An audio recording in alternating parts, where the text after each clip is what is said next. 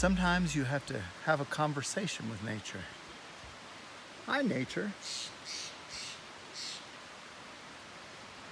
The answers don't always come where you expect them to.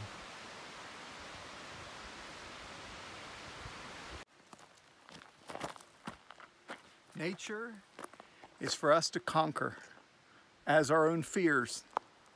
What is this thing? It looks like a coral something. Very good at identifying all the fauna and flora, whichever's the one and whichever's the other. We'll be there.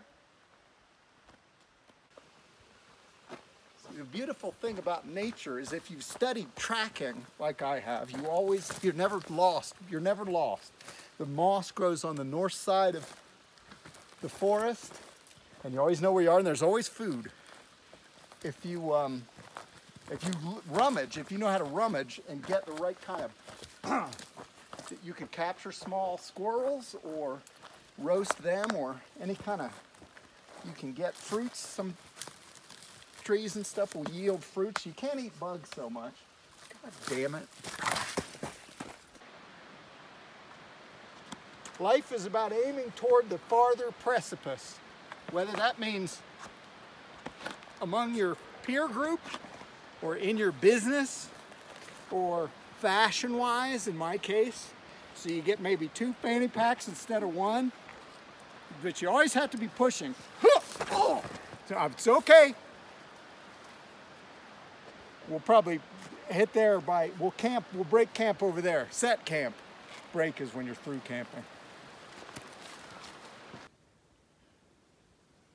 If you spend enough time truly absorbing nature and allowing nature to truly absorb you, and you become one with the woods and the creatures, then you truly fuse and bond.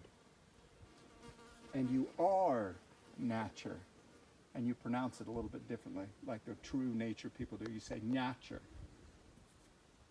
See how I did it? Now they call me Woody. Sometimes I do my best thinking on the trail. So I got a list going today of all the different kinds of pine cones and also nut things, so that later on I can look them up on maybe there's an app for a phone or something. And you collect these things and you write them in your notebook. Forgot my pencil today, but.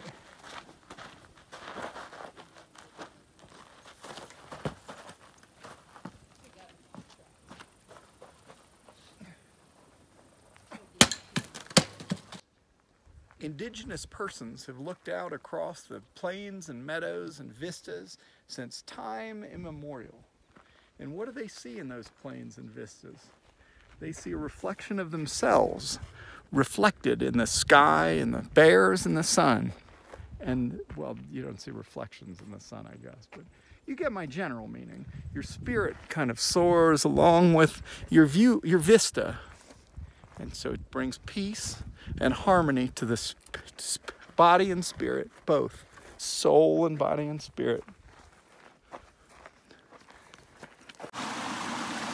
If Henry David Thoreau taught us anything, it's that peace comes through nature. It's bundled with nature. I don't know that he used the word bundled, but.